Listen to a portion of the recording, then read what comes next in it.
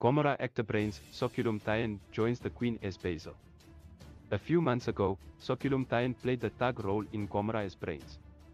The big man was scared and roamed through the streets of Gomora, and no piece of information would pass him. He worked under Phumulani, who had played a saint role in the Mofele family. Phumulani won the heat of many of the family members, and they never imagined him being the gangster he was.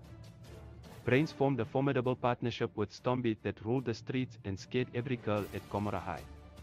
It seemed that Sokhulu had found his best trade as he now joins the Queen in an almost similar role. He is now the second actor in a month to join the Queen from Gomora after June-July Tiisetso Thoka. Basil joined the Queen as a high-profile thug who is a leader in his trade. It seemed that no one gets away with frauding Basil, as shown in his entrance episode. Basil came hunting Schumacher for the money that he had run away with.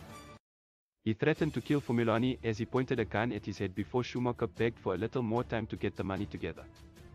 Basil has managed to be a thorn in Schumacher's back now that he knows where he stays and the people he stays with. After the encounter with Schumacher, Basil goes home to meet Sis Patty and Jackajeek, saying that he is Schumacher's uncle. The couple love to meet Basil, whom they described as a mature adult filled with wisdom in his words. Brains and Stombie were the characters everyone would love to hate on Gomora.